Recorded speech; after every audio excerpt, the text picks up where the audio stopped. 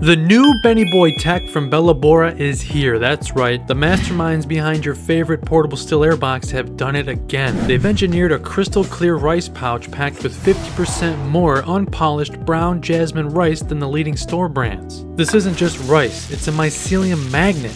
With smaller grain size, higher starch content, and a large clear pouch, Benny Boy Tek bags colonize faster, cleaner, and with less risk of contamination. Plus, they're infused with rice bran oil for antioxidant protection and easy grain separation. Whether you're using spore syringes, liquid culture, agar, or going grain to grain, these bags are built for high yields and low hassle. Fully sealed, grow tested, and mycologist approved.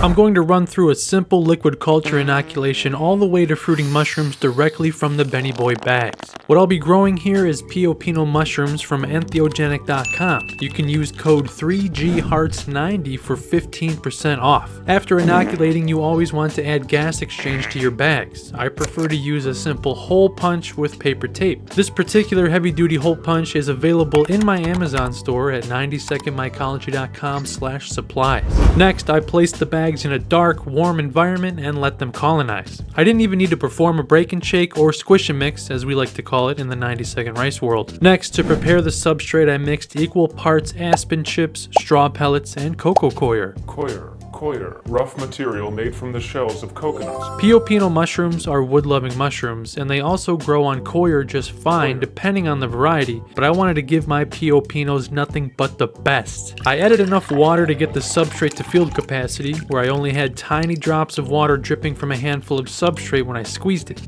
To pasteurize it, I used my simple microwave tech in a Ziploc bag. That video is now available in my free video feed on Patreon and YouTube.